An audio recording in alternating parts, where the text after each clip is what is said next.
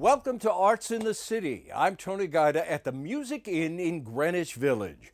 If you can name a musical instrument from anywhere in the world, they probably have it here.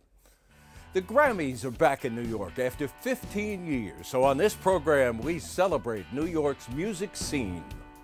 One good thing about music, Bob Marley said, is when it hits you, you feel no pain. Music hit Justin Lawrence so very early. Anne Riddell has his story.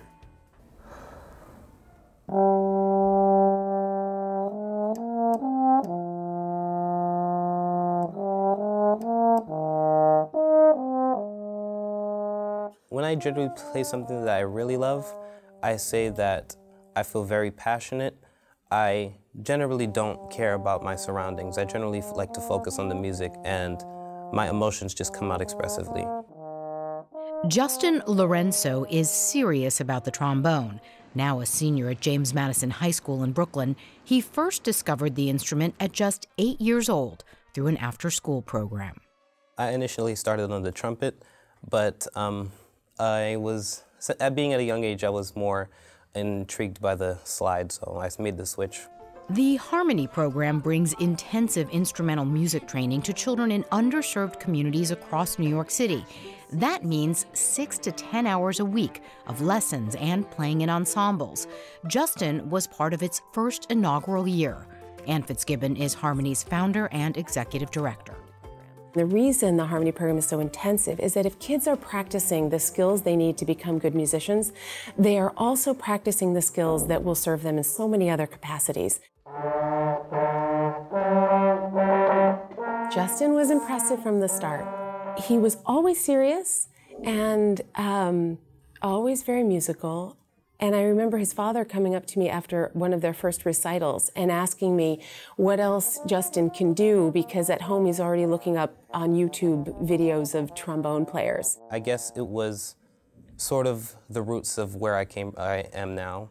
I guess that it generally drove me into the direction where I'm actually starting to create my own path now in my life. Justin continued to develop his craft by going to middle and high schools with strong performing arts programs. Harmony added some other amazing opportunities. I've been able to play with the Canadian Brass. I've been able to play with Wynton Marsalis. And I just recently came back from a trip in Los Angeles with a whole bunch of students across the country. If you want to be successful in music, you'd have to put in the work. I mean, it does pay off, but I generally say that many, many hours have to be put in rigorously. So tell me what many, many hours means. Well, I'd say you probably would have to practice about 3 to 5 hours, maybe a day. Yeah. Wow. On top of all your schoolwork and everything else that comes with being 17. Yeah. On top of that, Justin plays in his own band, Yesterday's Swing. He's also the first trombonist in the James Madison High School Jazz Band. Since I've been teaching, Justin's one of the most talented trombone players I've seen come through the Madison program, definitely. Now, Justin is focused on his future, applying to top music conservatory programs for college.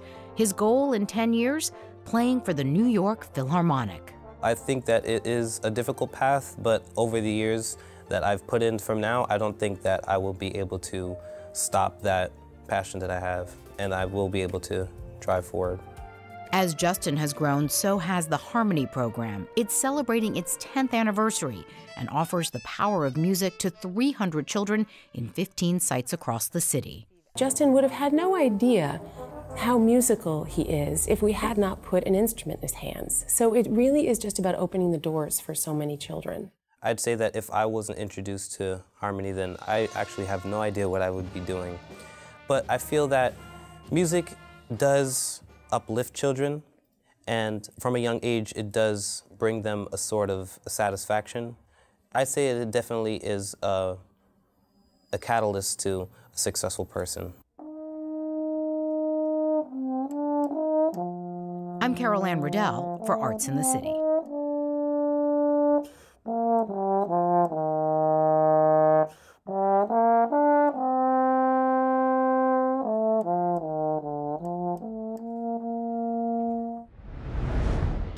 If you'd like to learn anything about popular music over the past 50 years, you could read tons of books, Or like Ari Goldberg, you could talk to Dennis Elsas.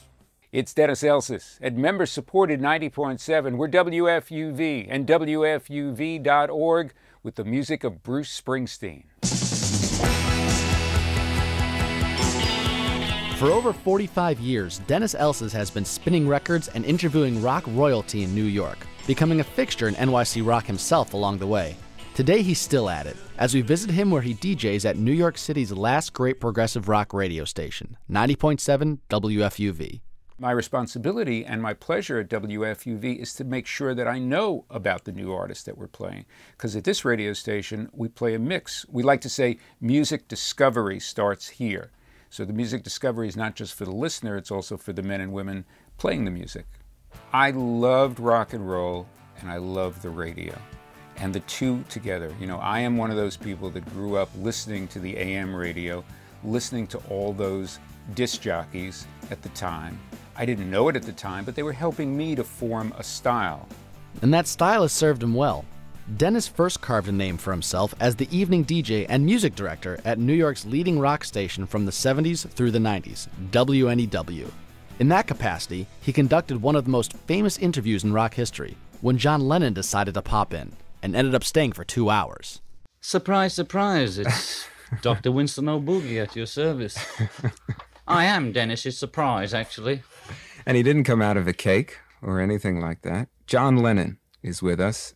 The Lennon interview is classic because, you know, in 1964, I'm a kid watching them on the Ed Sullivan Show. In 1974, I'm welcoming him to the studios of WNEW-FM to literally introduce a brand new album. And he puts me completely at ease. And once I realize that he's comfortable, I can talk to him not only about the new album, he's there to promote Walls and Bridges, but I can indulge myself and my audience in all these great Beatles stories. And there's some great Beatles stories told for the first time on that afternoon in that interview. Over his career, Dennis has interviewed stars from Grammy winners to Songwriter Hall of Famers, the likes of Elton John, Greg Allman, Darlene Love, Patti Smith, Paul Simon, the list goes on. And as musical styles changed, Elsas has been there to share it. I'm pretty sure I was the first person to play the Ramones and Blondie in New York because I was the radio station's music director. I was in love with the music, I was in love with the radio, and once the British invasion happened and once I was starting to get involved with college radio, there was no turning back. I have been lucky enough to live through all of that music, to see it all go through certain changes. Nowadays, along with his WFUV duties, Dennis can be heard nationally on SiriusXM's Classic Vinyl channel and on the Beatles channel hosting the Fab Forum call-in show. And he also presents his own multimedia stage show around the tri-state area, showcasing decades of his archived stories and interviews. It's called Rock and Roll Never Forgets. So it's an evening of storytelling and visuals and audio, and it all comes together. Let's talk about my afternoon with John Lennon. Let's talk about my evening with Jerry Garcia. Let's go backstage with Pete Townsend. And so all these things come alive. And as I do new ones, like talking to Graham Nash a few years ago, we can add things and put new things into the show. You know, the music that you love the most is probably the music that you grew up listening to. So it's probably your early teen years through your early 20s. Those are markers for you. You're always going to carry that stuff around. Those songs are always going to have a special relevance whenever and however you hear them. But if your ears are open, if your mind is open, then you can appreciate new sounds and new music as it comes along. It's the Beatles on 90.7 WFUV. It's Dennis Elsas. Let's meet up again tomorrow afternoon right here and right now with some more rock and roll. From the broadcast booth on the air and on your radio, I'm Ari Goldberg for Arts in the City. What's New York? New York is James Brown performing over 200 times at the Apollo.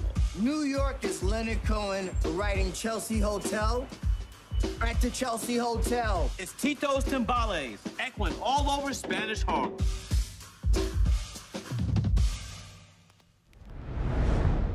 The city teems with musicians whose stage is the street or the subway or a park. Buskers. Ever wonder who they are? Here's your chance to meet 3 of them.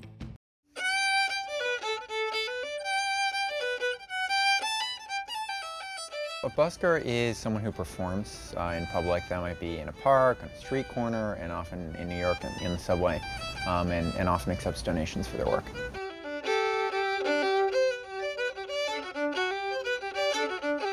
Busking's always been around in the city, and there are some very early historical records that show that.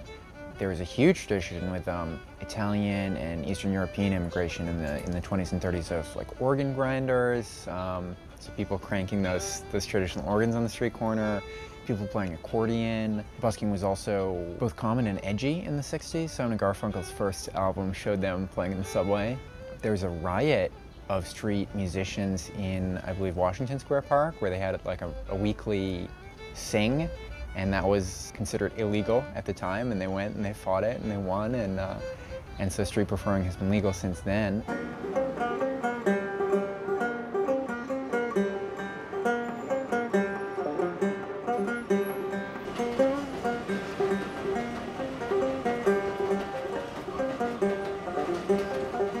Gonna build me a little steeple on a mountain so high. My name is Hubby Jenkins, and I'm a pre-war American musician. In New York, our connection to folk music is the 50s and 60s folk scene in the West Village. And Washington Square Park was a hub for folk music. And so when me and my crew started getting into it, we started hanging out in Washington Square Park. And we'd see other people playing guitars. A lot of older people still hung out there, would have jams. And we just started busking. Early on in my busking career down by Ludlow Street, I would have people call the cops on me, busking over there. That happened on McDougal Street, and they would say, oh, we're gonna hit you with disturbing the peace, or etc.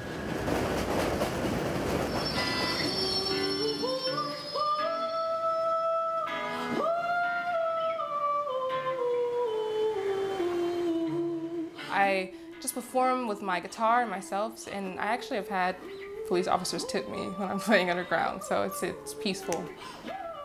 For me, I know in other instances people have had problems, but in my case, I was lucky. I was born in Detroit, Michigan, and I moved from there when I was 5, so I spent a lot of my life in Virginia, Hampton, Virginia, and then I moved to New York when I was a teenager. No one made me move to New York. I begged my mom to move me here, so we basically got up and we left. I knew musicians that were flourishing here, so I wanted to come to New York and follow my dreams. Coming to New York fresh out of college, I learned that performance was legal in the subway, and I instantly felt drawn to that.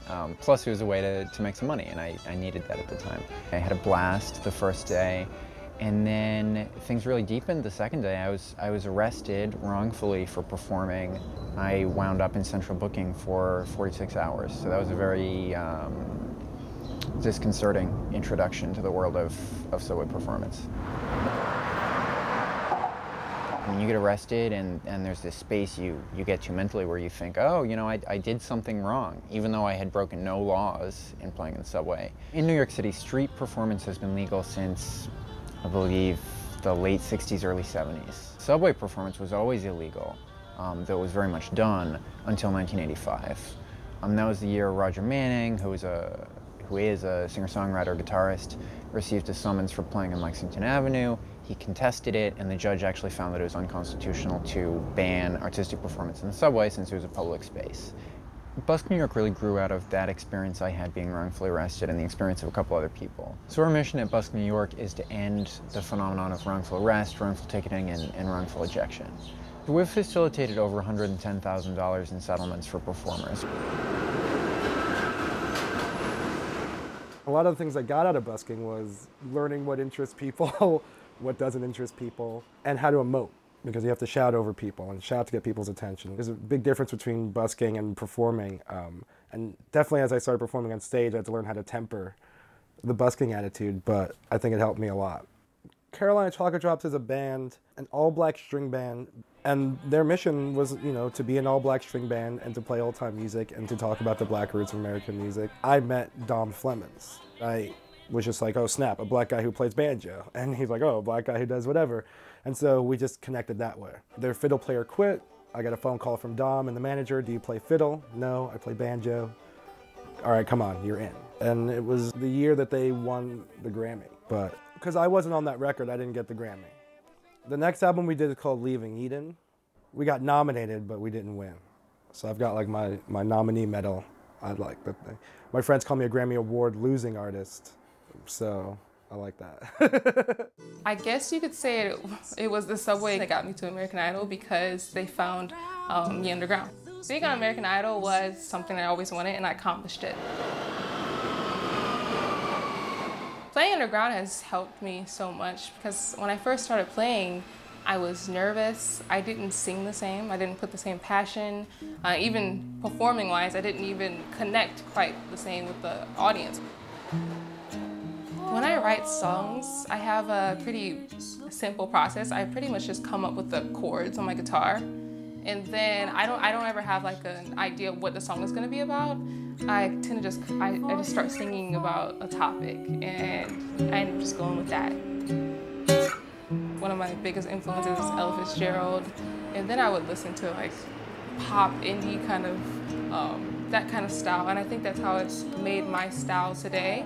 And I call it, well, it's hard to put a label, but I say acoustic soul or pop soul, whatever you want to call it, but that's what made my sound today. No, I don't want another broken heart.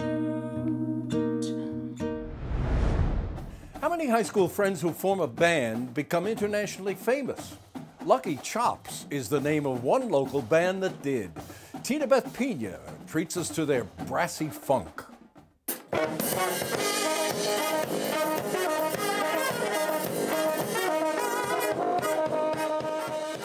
Lucky Chops came together over a decade ago, and each member of the band finds a way to put their own spin and style to cover pop songs they find interesting.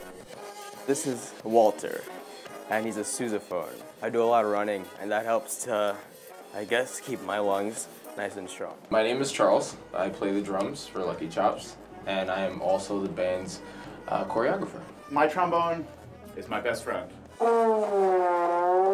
His name is Dobson. About every morning, like around 5:30, I do probably about around like 1,000 lip crunches.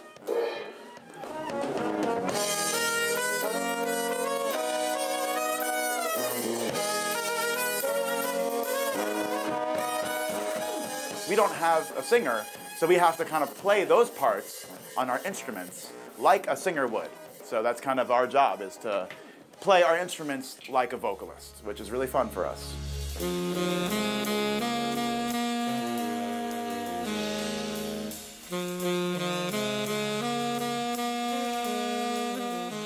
The band's core members started as high school friends and gained sudden popularity after one of their videos went viral. We used to busk in the subway 3 times a week, play covers, our own songs, and one video just kind of, I guess, popped off.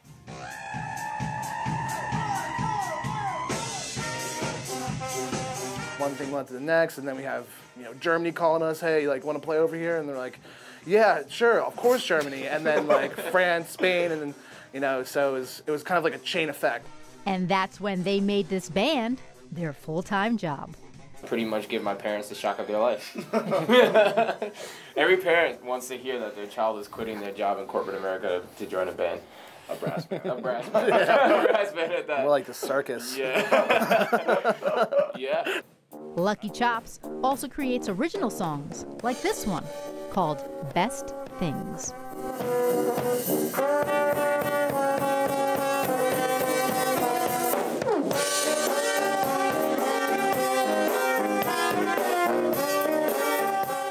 The band hopes to inspire young musicians to follow their passion by offering master classes in schools locally and worldwide. We're showing kids they can make bands out of, if they're playing trumpet and then like they're in like 5th or 6th grade and they're thinking about quitting because they're just not really into the marching band. Maybe they think that's the only thing they can do or the only thing to look forward to. I don't think they think it's a possibility to like be a band consisting just of horns without a singer. And we're trying to make it enjoyable. I'm trying to like just spread positivity, I guess, just without talking, without singing, just having a good time.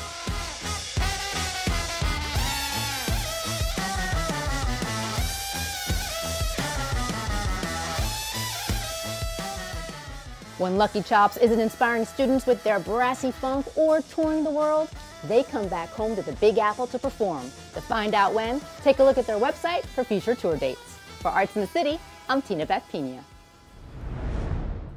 8-time Grammy winner Elton John says music has healing power. You don't have to tell that to a one-time music prodigy who's finally performing again after a long, difficult absence. I'm bound for the island, the tide is with me. I think I can make it by dawn.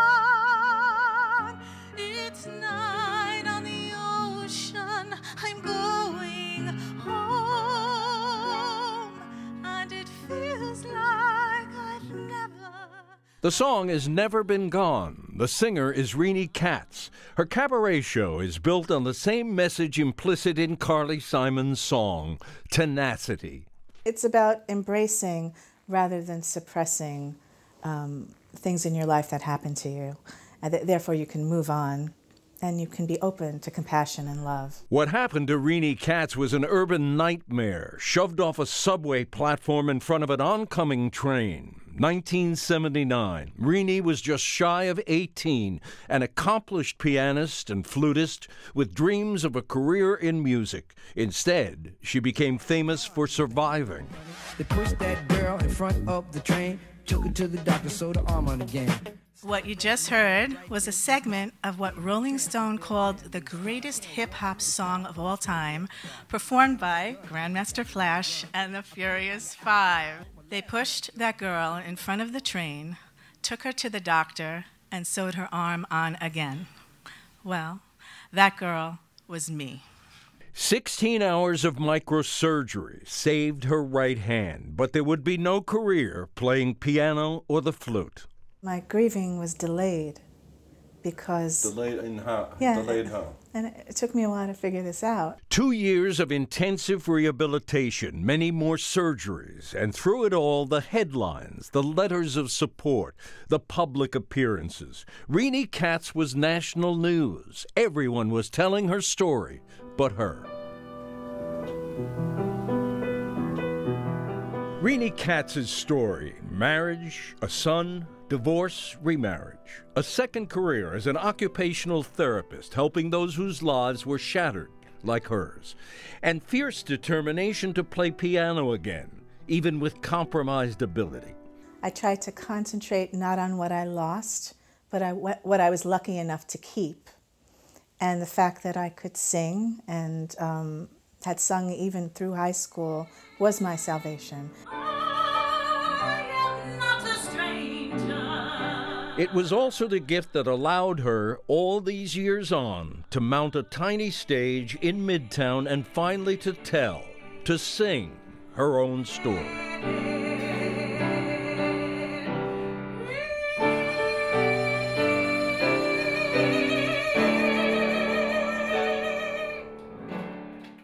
Renee is back on stage with a new show at Don't Tell Mama, Friday, February 2nd.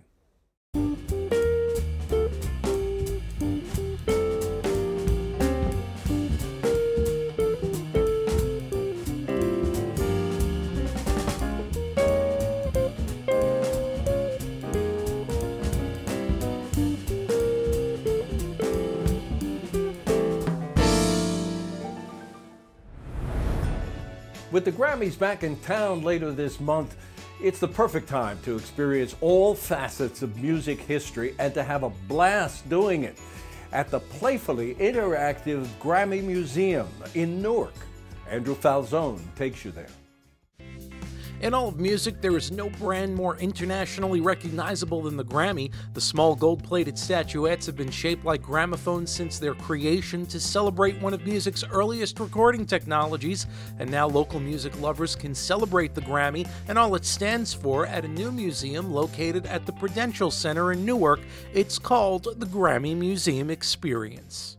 Newark has a great history in music, particularly in jazz, more recently in hip-hop. It'd be nice to shed some light on the city and its role in American music. Bob Santelli is no stranger to the world of music. He's the founding executive director of the Grammy Museum, and before that was a co-founder of the Rock and Roll Hall of Fame.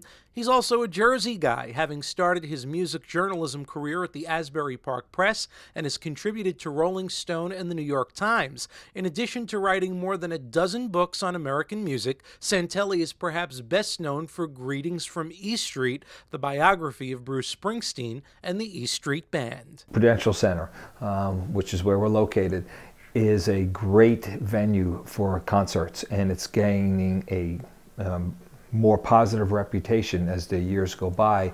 More and more artists want to play there. It's got a great sound.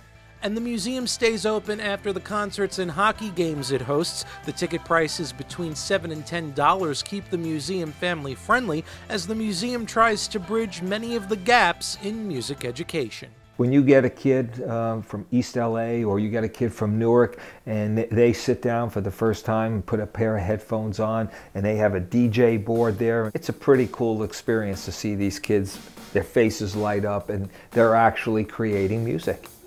So perhaps the best part of the experience is that it's entirely interactive. Whether you want to learn how to play a guitar, sit behind a piano, or even get a drum lesson with Max Weinberg, anything is possible. You can pull up a seat and soak it all in as the E Street drummer will show you some of his fanciest moves.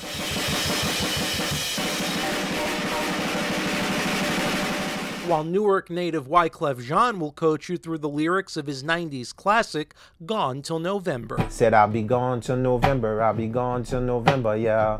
Tell my girl I'll be gone till November. So that whether you're 8 years old or 80, the idea is using technology to get inside the music or underneath it so you understand how music is made. Also on display, of course, are actual Grammy Awards showing the evolution of the trophy throughout the decades. The museum also has a room that will feature rotating exhibits. Right now it shows off a collection of wardrobe memorabilia that was used in great Grammy performances like Pavarotti's 1999 performance of Nessun Dorma and Kanye's 2006 marching band performance of Gold Digger. Long after the Grammy Awards pack up from Madison Square Garden and head home back west where it's a heck of a lot warmer, the Grammy Museum experience will remain at the Prudential Center in Newark for generations to come. I'm Andrew Falzon for Arts in the City.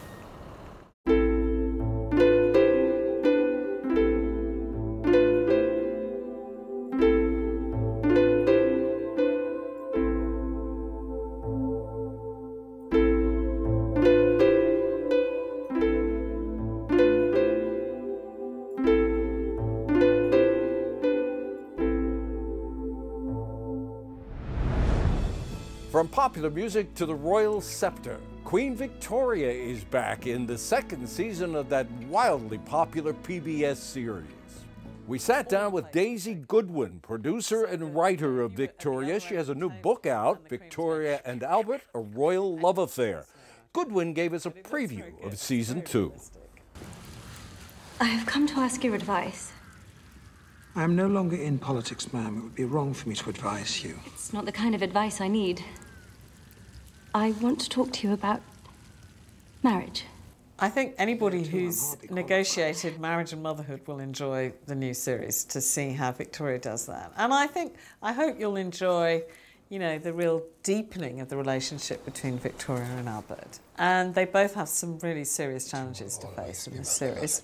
And, you know, the way that they negotiate them is, I hope, really engaging. There are some tears, I warn you. Keep your Kleenex handy. Season 2 of Victoria premieres January 14th at 9 on Masterpiece on PBS. You can see the full interview with Daisy Goodwin next month on Arts in the City. That's our program for today, and for more information on our stories, go to CUNY.tv. I'm Tony Guida. Thanks for joining us. See you next time on Arts in the City.